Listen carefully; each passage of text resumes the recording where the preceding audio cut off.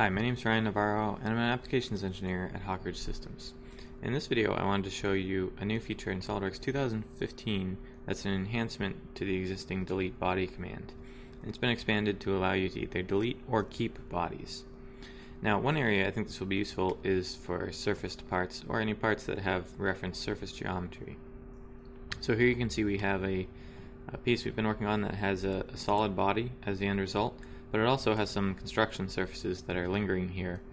And if you want to get rid of those to prevent confusion from anyone who's going to be working on this design down the line, then we historically would have had to select all these surfaces, and here we only have 4, but you can imagine on a more complex part we might have hundreds. We'd have to select all of those and do a delete body command. And now what I can do is I can select in 2015 just the body that I want to keep. So my solid body here, I'm going to choose my delete body command, and then I have the option to specify to keep only certain bodies rather than delete them. So I can select my body that I want to keep there, and it will automatically remove the other surfaces for me. Okay, now we used to be able to accomplish the same thing essentially by using something like a selection filter. So I can use my selection filter toolbar here, filter by bodies that I want to keep, and then I could right click to invert my selection, okay, and then delete the other bodies. But that requires some knowledge of selection filters.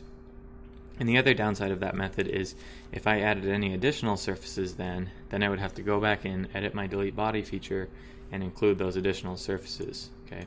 Whereas this method, whatever surface bodies or other features I add, other bodies I add before my keep body command, they'll be excluded automatically. So let's go ahead and add an additional surface here. I'll just add an offset surface of one of these. Okay, and now you should see once I roll back down below my keep body command here and do a rebuild, it's going to automatically remove that surface as well. Okay, so it's parametric, it's going to always keep only the body that we've selected there. So another area where this is going to be useful besides surface modeling, removing extra surfaces and things like that, is if you ever have to work with any imported assemblies or imported multi-body parts. So this is an example of a SolidWorks assembly that was saved down to a part level, and it's got about 129 imported solid bodies. Okay, so now to work with these can be a little bit of a hassle. Previously, and maybe what I want to do here is set up some different configurations that will show just different areas of my design. So I'll go to my configuration manager here, and I'll add a configuration that says housing only. So again, before we would have had to do some things with our selection filters to accomplish this, but now I can just use my delete body command, choose to keep bodies, and just choose the couple pieces of my housing there, and then SolidWorks will automatically delete the other 125 or so solid bodies that make up this assembly. So now I've got basically a keep body command inserted at the bottom of my tree here, and I can now switch back to my default configuration, and I can add additional configurations that detail out other areas. So maybe I'll make one that shows just the gears and shafts of this gearbox here. Okay, and then I may need to hide some of these components to be able to see.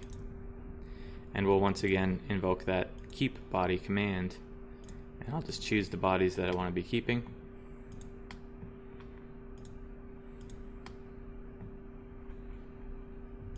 And we can very quickly create these alternate configurations and make these large imported multi-body parts or assemblies a little more manageable for us to be able to quickly resolve all these different components and delete or show them without having to actually group them all together and manage them. We'll just manage them by using these different keep body commands. So this will also be useful for people who are doing things like analysis, who want to be focusing in on just a couple of components to set up a simulation.